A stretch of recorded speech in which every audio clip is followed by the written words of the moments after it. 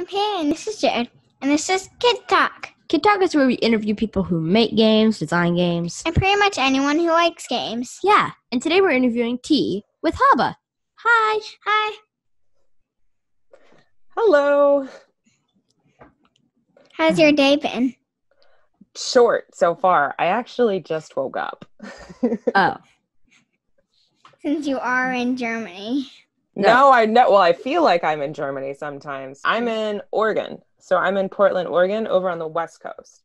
So It's a little after 11. The other side of HABA is in Germany. That's right. The most of the HABA USA team, most of that HABA USA team is in New York. So they're a little closer to Germany for meetings and shipping and things like that. And then I'm all the way over in Oregon at Portland because I just really like it out here. So this is where I live. So I get to work remote, but it means time zones. I work lots of weird hours. What's it like working for HABA USA? It's awesome. It's one of the things that I didn't think I would ever be able to do. Excuse me. I really, really like HABA and I like their games, and I have nieces and nephews, and I would play and buy HABA games with them, like for them, and play them with them. And it was always awesome. And so when HABA had the job opening for the job that I have now, I applied and I was super excited when I got it. And I'm still super excited that I have it. It's a lot of fun. I get to play games. I get to share games with families and folks like you. And I also just get to kind of show people that you don't have to be a kid to have fun playing games, and not all games that we have are for kids. Like, you can have fun. I'm sure you have fun playing with your parents, our games, and your parents have fun playing our games. Yeah. Mm-hmm. Mm-hmm. Yeah. So you don't have to be, 6 or 7 to like Rhino Hero, right? Yeah. So, Yeah,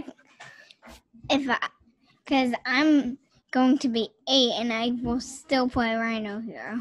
that's right. Yeah. And both of you like Rhino Hero still, yeah? Yeah. Yeah, and our entire family likes Rhino Hero, and half of it isn't kids. See, that's a good point. And that's one of the things that I really like. And he's 3 years older than me. And you just had a birthday too. 4 years older now. 4 years older now. Wow. Happy birthday. Belated happy birthday to both of you, actually, because I missed your birthday in May too, apparently. So yeah. But yeah, so working for HABA is really fun. It's because of where I choose to live, time zones are a little tricky, but I like that. I like traveling a lot. I like going to Germany. I like when I get to go to New York.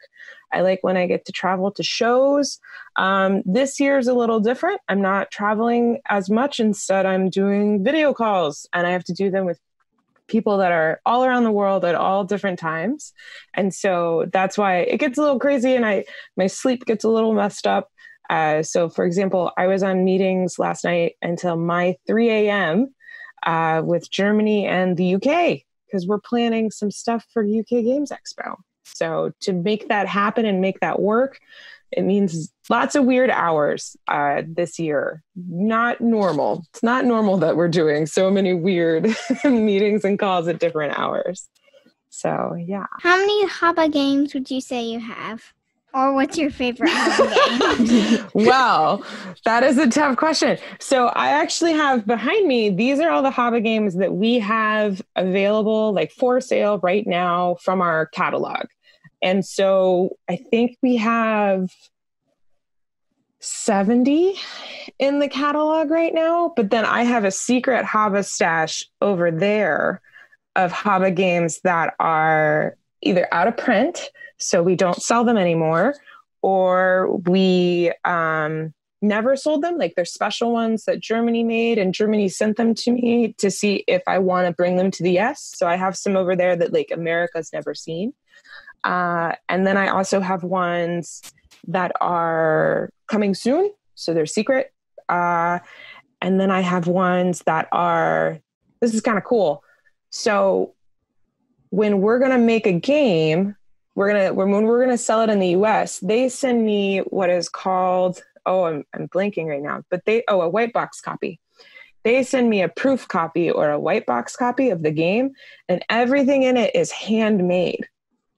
So if it has wooden pieces in it, there's somebody who makes the wooden pieces by hand instead of doing it with the big machines at the factory. And so I have those copies of some games that have already come out because they're special, right? They're unique. And so I have some of those over there. So as far as how many HABA games I have, I think currently sitting around me, I probably have around 150 HABA games. That's a lot. There's a lot of yellow boxes. But what was your favorite HABA game that you have? That's a tough question. That is sort of a mean question because there's so many good ones and they're so fun for different types of game nights, you know? I have 50 favorites out of all of these games. Yeah, see? So you totally understand. I think if we're going to say what is my favorite for a quick, fun, maybe kind of silly game, I still love Rhino Hero Super Battle. I really like building the tower with the multiple levels. That one's really fun. Yeah, linking them together. My favorite HABA game would probably be Cloaked Cats. Cloaked Cats. I heard Cloaked Cats is pretty popular in your house right now. Mm-hmm. I like Iquazu. Iquazu is really good with the gems and the sliding waterfall. Mm-hmm. What do you like about Cloaked Cats? It's just fun how you need to figure out which person has which mask cards. Mm-hmm. And it's actually kind of hard to figure out because sometimes that card you haven't showed off yet. Yeah, you have to figure it out by thinking about what you haven't seen instead of what you have seen. Yeah, and that one messes me up when I play Cloaked Cats. Sometimes I'm so focused on what I've seen, I forget to say, wait a minute, we've played only cats and none of them are yellow. So somebody's probably got a yellow cat, you know? So, yeah. What about Iquazu? What's your favorite thing about Iquazu? I like the story behind it. Like where they're trying to hide their gems from the people who are trying to come and take the gems. Mm-hmm. And I also like how you made a giant water dragon blocking the waterfall. Yeah. And how you made it so that the tail can't hold all the water, so water just drips down. Yeah, it's good. It's a good story, and the way that they made it work in the board game with the moving dragon and the water actually hiding or showing more of the board is super cool. I think I didn't work for HABA when that came out, and so when I first got it, I was so impressed. I was like, "This is awesome!" And now that I work here, I get to say that all the time when they show me prototypes. They show me prototypes of what they're working on, and I'm like, "Oh, that's gonna be so cool!" But Cloaked Cats, when we got it, I was just like, "This reminds me of a game," and then just now I realized it reminded me of Guess Who? Guess Who? Yeah, it does. And when I was a kid, I loved Guess Who, but I was always like, it was kind of, I don't know, at a certain point, you kind of can memorize Guess Who a little bit and what questions to ask. So I like with Cloaked Cats that 1, you can play with more players, and then 2, because you're playing the cards to figure out the information, it's different every time, right? You can't just ask the same, are they wearing glasses, right? So we haven't played Guess Who in we haven't played it in a year. Well, you have all those other games to play now. We haven't even played it this year, and it's been 7 months. August is the 8th month. Okay, 8th month. 8 months. I always memorize when my birth month is. It's important. It's an important one to remember. There is 9, 10, 11, 12. 4 more months. You got it. 4 more months in 2020. Whew. Almost the end, but not almost the end. Yeah, that's exactly it. Yeah. There's still some cool stuff that's going to come out, though, in 2020. Have you heard about some of the new stuff that we have coming out for this year? No? But I know you put out like 50 games a year. We do. Well, Germany does. HABA USA doesn't always put out everything that Germany puts out, because sometimes the games that they put out wouldn't really do well in the US. There's certain games that the Europeans like more than the US does. So, for example, for some reason, I don't know why, Europeans really like games that have witches in them. But in the US, whenever we bring a witch game over, it just doesn't do well. It's very weird. But in America, we really like Rhino Hero Super Battle, and any games that have, Zena's getting up from her nap. We like games that have like Super Battle and superheroes and anything like Rhino Hero and that kind of stuff. We really like those games. Whereas in Europe, they're just kind of like, it's a rhino that climbs buildings. So it's very interesting. Different countries like different games, and I think a lot of it just comes from kind of the history of those countries, or like what is popular for those countries. Like some countries, superheroes like Marvel superheroes or DC superheroes like Batman and Superman and Iron Man and all those are a lot more popular than in other countries. So I think that's kind of related, right? Yeah. We have 2 Avengers games. There's one right here and then one somewhere. You just got a new one for your birthday, didn't you? That's Thanos Rising right there. We won it the first time. Yeah, you're not supposed to win the Infinity War. That's what happened in the movies, and we made it backwards. Yeah, I said that we rewrote history. I mean, that's kind of one of the fun things that you could do with games, though, is you can change or rewrite the history, especially when they're games about movies or like historical events or things like that, right? If you win it when in the movies it was lost, it's really cool. And we won it the first time. That's pretty impressive. Like Rhino Hero, it's supposed to be if you knock down the building, but there is like one way. There's no way you can knock down the building. Yeah. What's the one way? Run out of walls. That's true. Yeah. If you're so good at Rhino Hero, if you all work together to make it kind of stable, you can play and get it where you don't run out of walls. And then the person who wins, are you talking normal Rhino Hero or Super Battle? Normal Rhino Hero or Super Battle. Actually, our friend Klein, which is actually our cousin.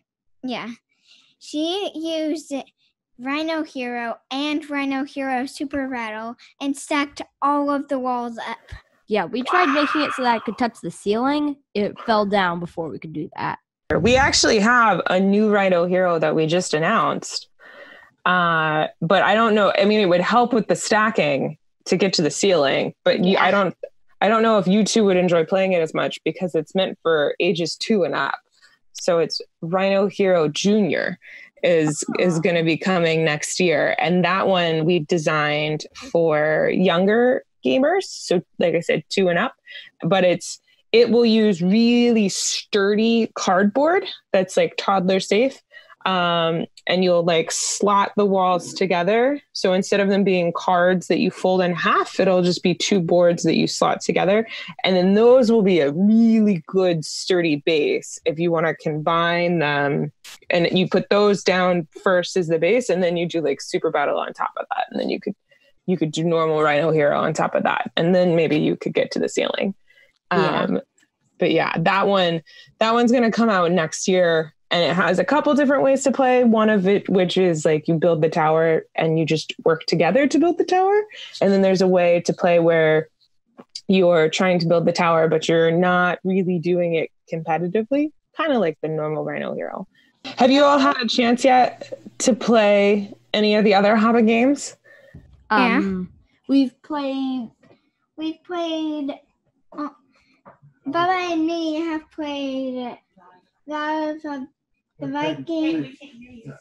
Valley of the Vikings. Iquazu, Cloaked Cats. Yeah. Have you played Karuba yet? No. No? We haven't unboxed it. You haven't unboxed it yet. Oh, got it. Okay. Because you do the unboxing videos and then you can play them after you recorded the unboxing video. Mm-hmm. Yeah. We're trying to get our new set.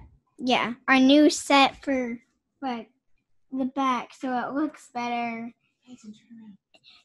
It's also so that we don't have to like worry about the equipment in our kitchen. We're going to do it like 5 minutes away from here. Got it. Okay. So you won't have to like set up and tear down in your kitchen when you want to eat dinner or record something. Yeah. That would be nice. When I used to make YouTube videos, that was my problem, is if we wanted to eat dinner, we would have to like clear out all the studio equipment or be lazy and just shove it over to the side and then have dinner. And then if we wanted to do a streamer video, we had to set it all up again. So that took a long time.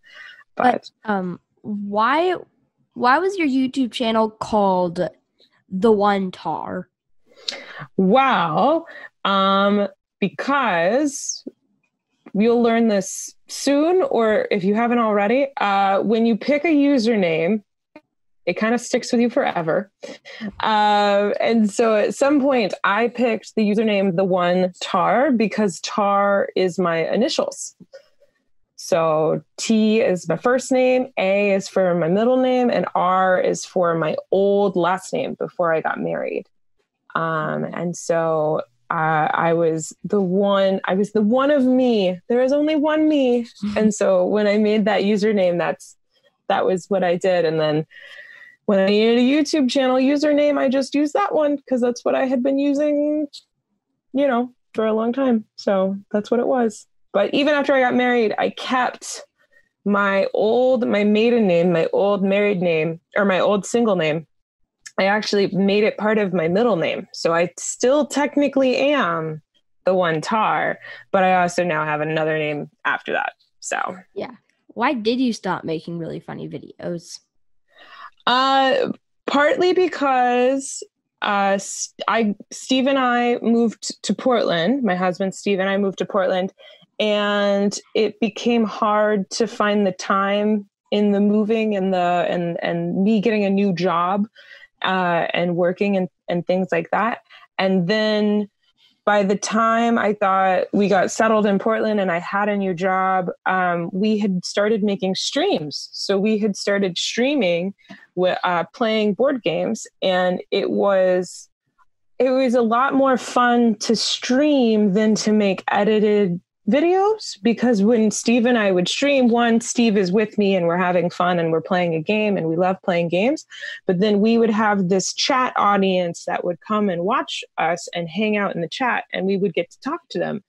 And so every night that we stream, every week when we streamed, we started with once a week and then we started doing twice a week because we had so much fun hanging out with those people and chatting and talking with them.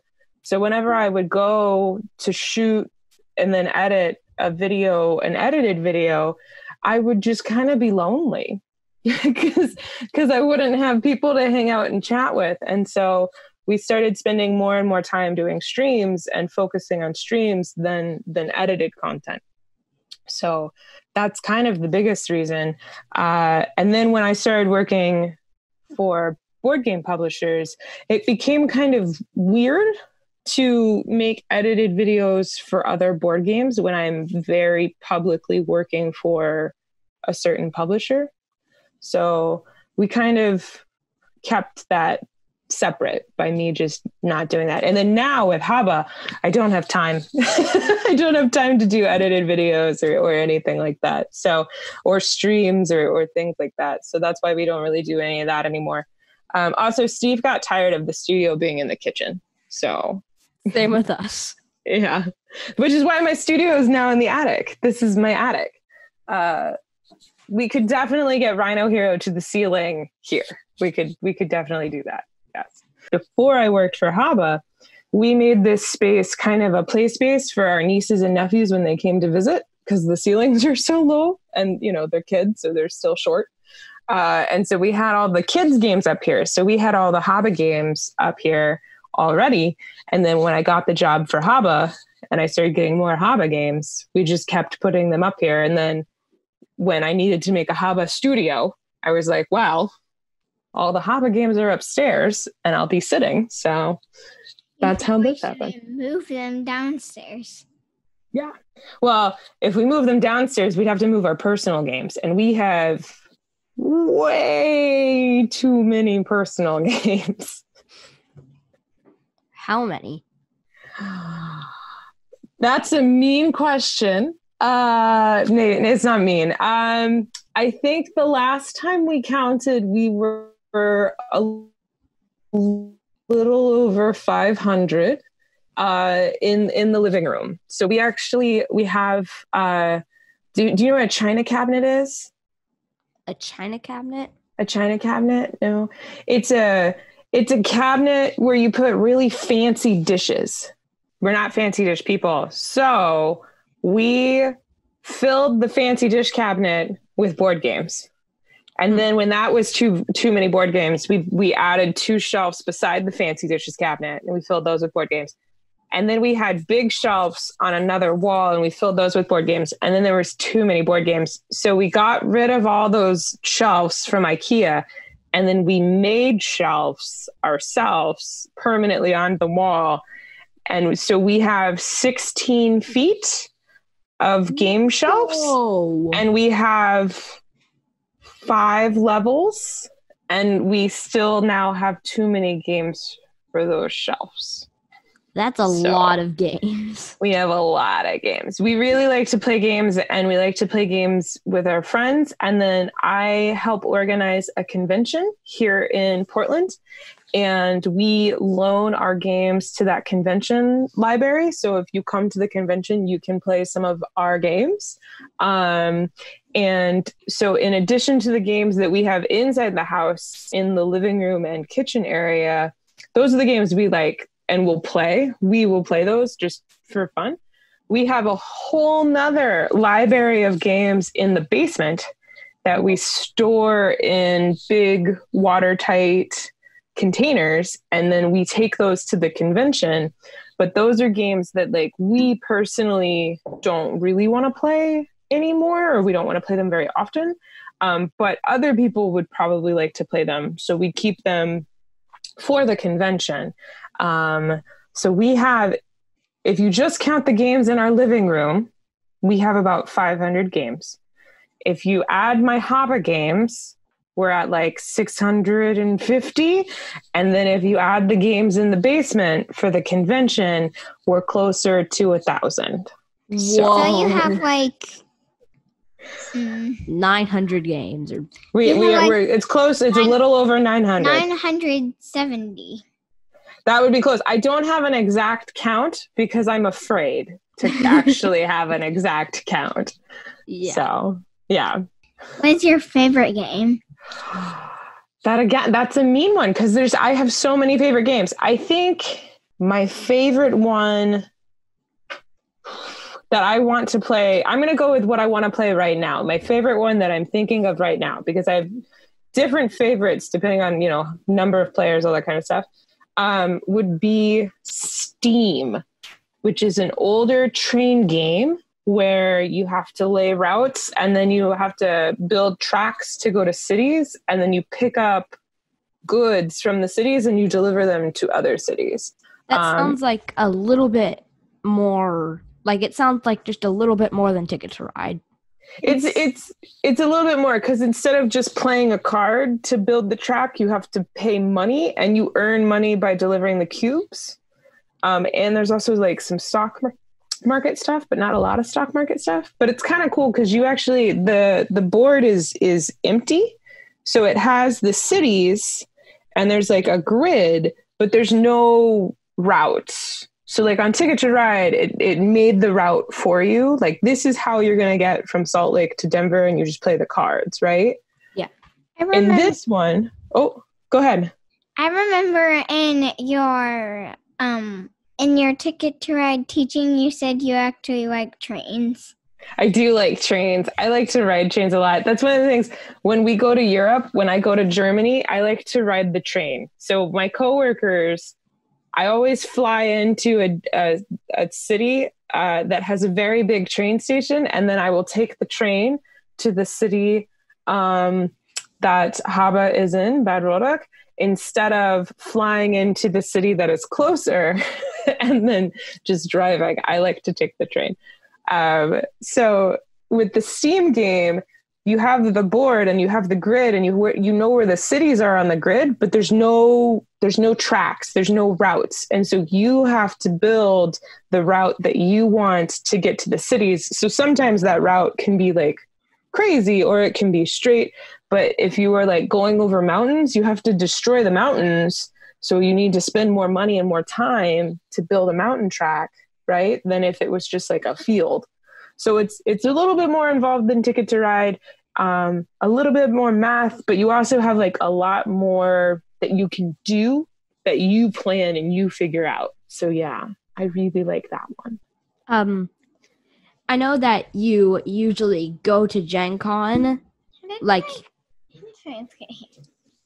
every year you go to Gencon, and this year you couldn't go to Gencon. But what was the good side of not going to Gencon? I know one of them was you could sleep in your own bed. Yeah, I got to sleep in my own bed with my own dogs. That was nice. I had nice furry snuggle buddies. I got to have my own food. I had a kitchen and we could cook beforehand. And so I had my own fridge and I would just walk to the fridge. That was really nice. But I would say my favorite thing, the best thing about Gencon Online was that we were able to have so many people come and interact with us and hang out with us at our booth or on our streams that couldn't make it to physical Gencon. Like they'd never been able to go to physical Gencon, or they wouldn't be able to go to physical Gencon. And so they got to experience and come hang out with us at a digital Gencon. And I really liked that. I liked that we got to bring Gencon to hundreds of thousands of people that have never been to a Gencon before, and they've never been to like a big convention like that before. And they got to experience the fun of coming together for games and talking about new games and that kind of stuff. Like I know you and your mom, you all tuned in to a few of our streams and got to hang out with stuff, which was super awesome. I also saw how, like, when you were playing with the other side of HABA, the Germany side, I saw your like little, like, how to make a game. Oh, yeah. Yeah. You got to we got to do that presentation, and we would normally do those presentations. We've done those before at real Gencon because the German team flies in for Gencon, but we don't usually like put those online afterwards. So it was really nice that because we just did it online, everybody that wanted to could come and watch, and you didn't have to worry about, oh, well, I'm not at Gencon, or, oh, I wanted to do this other thing. And now it's all recorded and it's available online. So you can go and watch all of the content that we made during Gencon Online, including the play-alongs. So if you all wanted to open your Karuba and play along with past me on a video of Karuba, you could do that. All those videos are now on our HABA USA YouTube channel. So you could do play-alongs. And you could watch the game development stream with the Germans if you would want again. So yeah, I watched that because I'm making a game. You're making a game. Oh, do you want to tell me a little bit about it? Or my game is called Mythology Wars because it's based on mythology. Oh, okay. Cool. It's kind of like I got the idea from a series called The Heroes of Olympus from Rick Riordan. Yes, I know that series. The National Geographic works on that series or supports the series, or I think maybe. It's the person who made the Percy Jackson series. Got it. That's why it sounds familiar. I read the Percy Jackson series back in the day. So yeah. Cool. I actually am working on 2 games now, but I'm hoping to start working on my other 3 games. Your other 3 games? You have a lot of game ideas, it sounds like. Mm-hmm. That's sometimes good. Sometimes that can be hard because you too many to focus on. My games are forests, cities, Castle Crush, cities, heat version. I think. Cities of the Sun. Cities of the Sun and Cities of the Ice. I'm making some notes about these just in case. Maybe in the future. We do a design contest. Did you all participate in the design contest this year? No. Or not? You didn't know about it? So every year. No. Every year maybe I heard it somewhere. We do a design contest. And so every year starting in April, I want to say, we open up the contest and you go and you order a kit. And so you get a kit and it has a whole bunch of like random HABA bits and we mail it to you. And you have about 2 months to come up with the design. And then you submit the design to the contest. And then we read all of the submissions and then we pick semifinalists.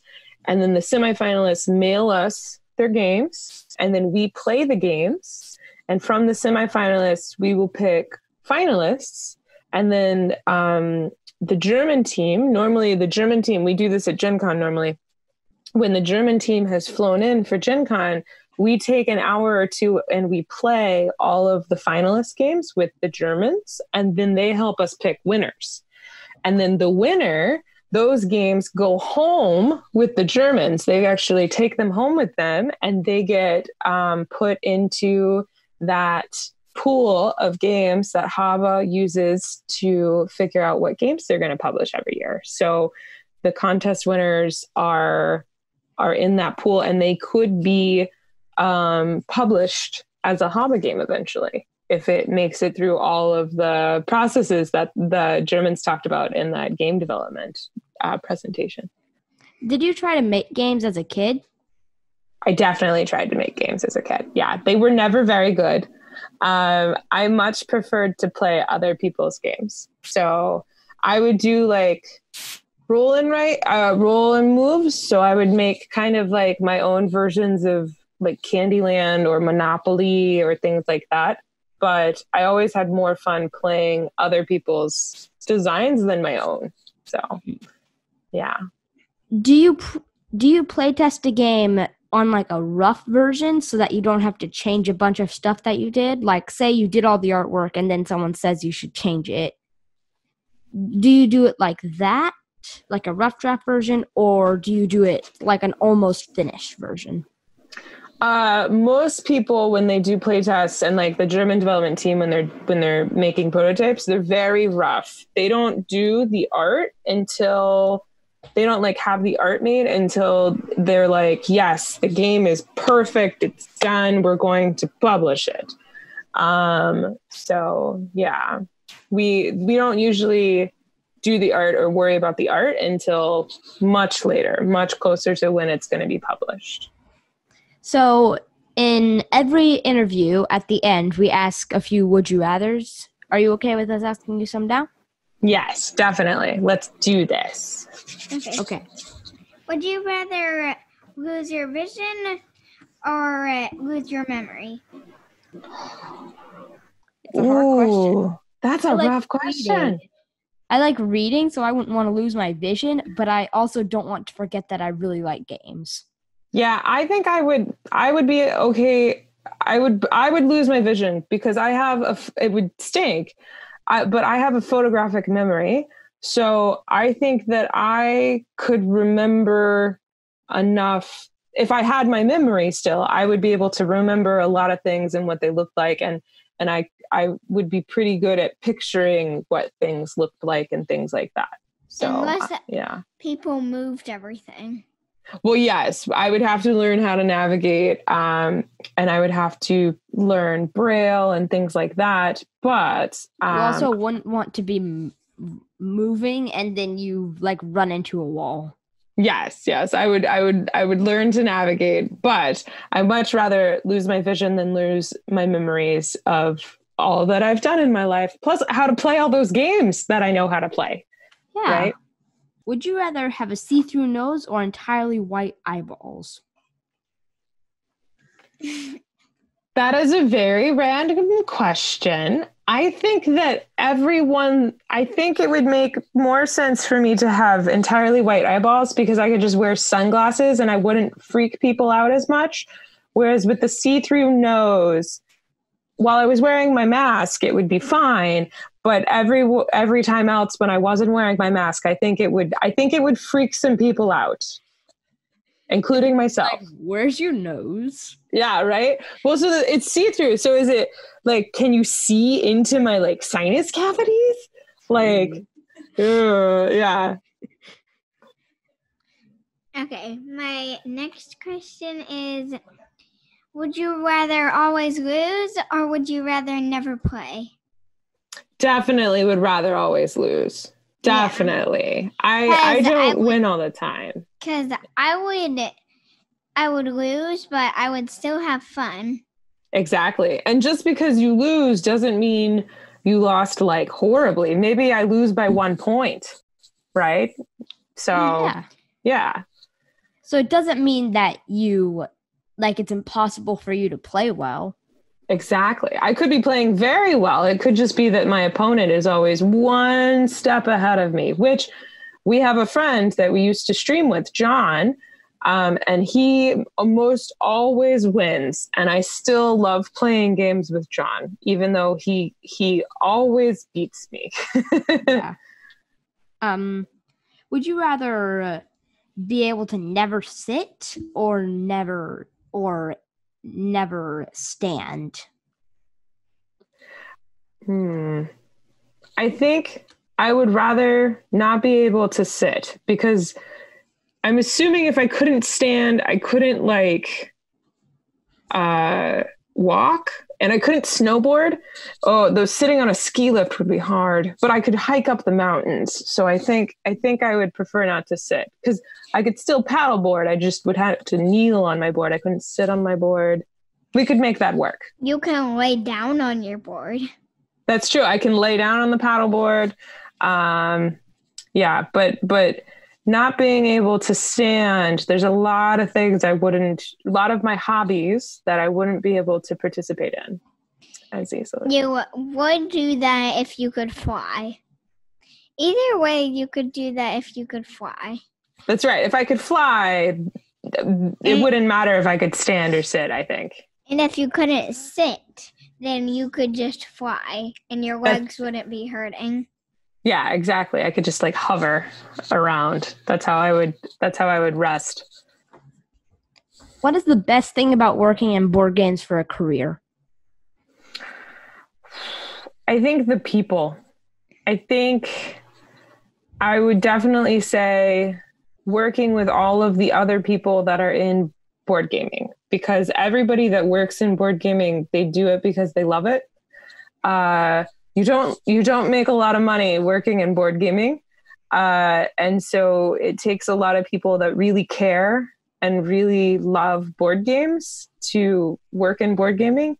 And so it's really nice to have people that are just so excited about the industry, and they're all very helpful, and we all work really well together, even though we might be working for different companies. And so it's just a really, really good community that I have missed, because normally we all hang out at the physical conventions. It's like a little traveling circus. And so, yeah, definitely the people. Do you have any questions for us? For each of you, what is your favorite board game? See, it's a hard question. Yeah. That we have or ones that we just know of and not have? I'm going to say you need to have played it, but you don't have to own it currently. So maybe you played it at like a friend's house or something like that. That's fine too. I think maybe it might be I think it might be Marvel United. I think the last one was Wingspan. Scythe. Yeah, Scythe. This one. The Rise of Thanos Rising. Yeah. Thanos The Rising. Rise of Thanos. We're on a Marvel kick right now. It changes every interview. Yeah, the same for me. Every time people ask me that, it changes. So that's good. I think that's healthy. It's good to have different favorites at different times. I'm sure if I asked you in like 3 hours, you might have a different question. You might have a different answer then too. It's been really fun talking with you. I've had a lot of fun talking to you too. Thank you. I think this might be like the second best or the best. Yes. Somewhere up there. Awesome. I hope we can talk to you again. I hope that I can talk to you again too. And I hope that you all have a lot of fun for the rest of your day and maybe do something fun this weekend. I'm excited about your treehouse. Your treehouse is looking awesome, by the way. I saw some pictures your mom posted. So yeah, I'm a little jealous of your treehouse. Young me wished that my treehouse was as amazing as your treehouse. But yeah, hopefully we'll get to talk again soon, and hopefully at some point in the future we'll see you at a convention. But if you want to come and play along with us, we're going to do UK Games Expos in a couple weeks, and we're going to do some more streams and some more play-alongs. So what's an expo? An expo it's like a convention. It's just another word for convention. Yeah. So there's going to be another one online, and we're going to do more online play-alongs and streams, and you should come and play with us again or watch the stuff. Okay. I think that would be really fun. Yeah. Yeah. I think it would be good. And hopefully by then you have your Karuba open and you can play Karuba with us. Mm-hmm. We should have our set done. Awesome. Thanks for hanging out with us on this episode of Kid Talk. It was really fun talking to T about HABA and a bunch of other stuff. So be sure to subscribe so you won't miss out on any future episodes. See you later. Bye.